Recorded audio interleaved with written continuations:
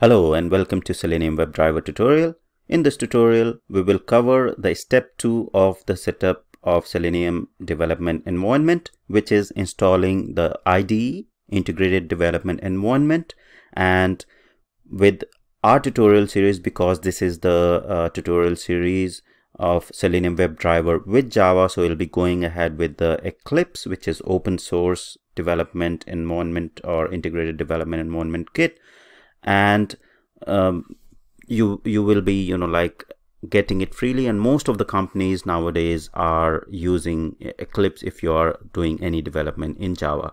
There is another version, IntelliJ IDEA, which is from another company. It has the free and pro versions as well, but because Eclipse is freely available, so it is very popular and highly used in the Java development and Selenium automation. Now, what exactly these IDEs are? So you need some sort of editor to write your code and execute your code, right? So if you're doing any programming language, you need some sort of editor.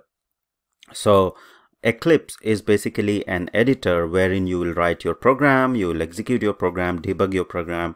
And that's why we need the IDE, so that we have an editor to write the program and execute our program. So in our case, because we are doing Selenium automation, so we'll be writing our automation scripts, which are the Java files in our Eclipse IDE, and then executing those in the Eclipse itself. Now, to install Eclipse IDE, the prerequisite is JDK, and we have seen how you can install JDK in the previous tutorial, right? So JDK, we have seen, you can go to the oracle.com website and download the JDK, and depending, there are new versions always coming. So whatever is the latest version, you can go ahead with the JDK and install it. If you haven't gone, or if you want to get the detail of how to install JDK and Java, go to the first step or the previous tutorial that we have covered in this series. Now, the second step is to install the IDE. So same step, go to google.com to get the Eclipse IDE download, right, file.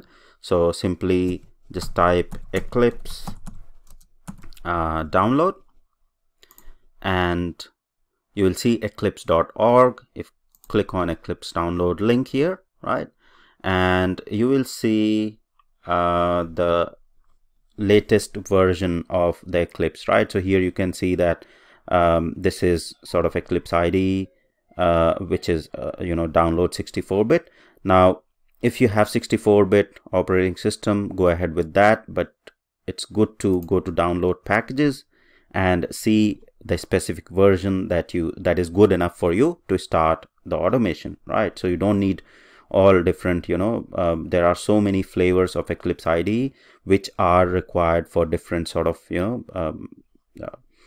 development. So C++ developers have the IDE as well. In our case, we are just interested into Eclipse IDE for Java developers. There are other flavors of enterprise Java developer which you can download, but this is good enough for your Selenium automation. So Eclipse IDE for Java developer.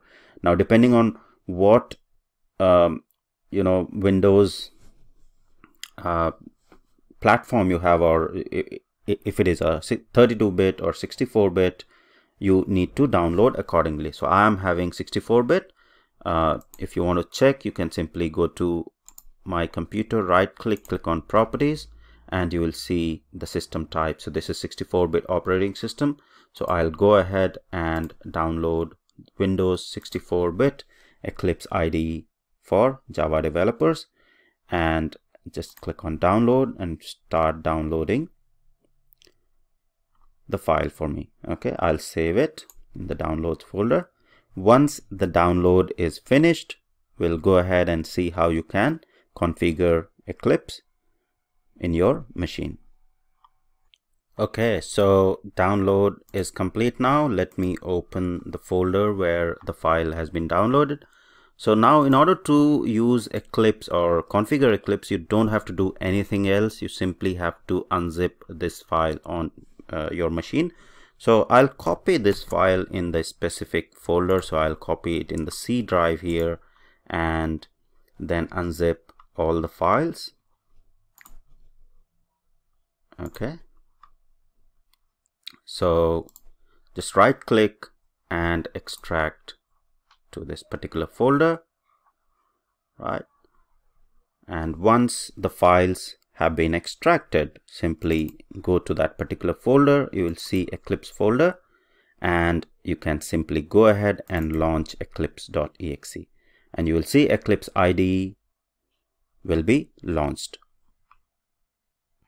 Okay, now the next step after you launch your Eclipse is to select the directory as a workspace, so where all your work is going to be saved.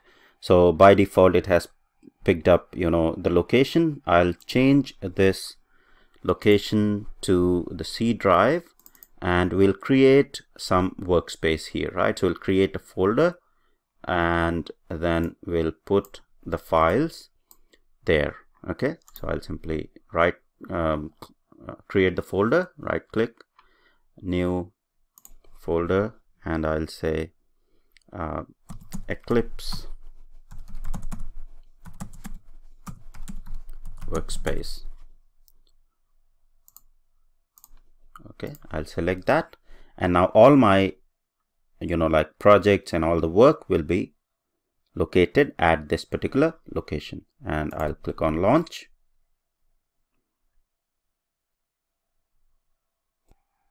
Okay, once Eclipse has launched, you can see the welcome page wherein you have the tutorial, samples, overview. If you want to read and go ahead and learn more about, you know, Eclipse IDE, you can go through these tutorials and learn more about it. However, as part of, you know, this particular tutorial series, you will anyways be getting a lot more details about the Eclipse and how to, you know, use it as part of Selenium WebDriver automation. So if you are curious about to learn more, you can go ahead and explore more about this Eclipse IDE. I'll simply close this welcome window, and now you will see you can create a Java project or create other sort of projects or import the projects, right? So that's the next step when we start creating our project and configure the Selenium WebDriver. Okay, prior to that, I'll simply close Eclipse. Okay, I'll exit it and do a bit of cleanup. So here you can see I have, you know, this Eclipse folder within the folder, so I'll simply cut it and move it to C drive rather than having that lengthy path.